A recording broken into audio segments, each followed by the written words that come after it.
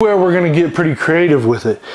Since this does not have a lot of fat, right? And fat is flavor, right? Fat is flavor, fat is moisture.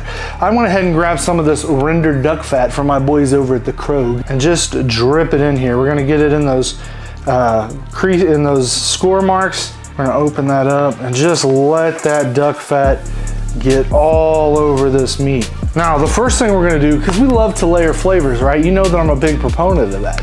We're gonna take our Skull and Mortar Gravestones rub and we're going to give that a good coat.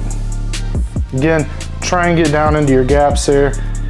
We want this flavor to penetrate. The secret is gonna be to hit it with this NA Everything rub. And we're just going to coat it thickly. Look at that. The color is nice. This is gonna be a beautiful piece of meat when it's done. And that's not something that people normally say about a London broil.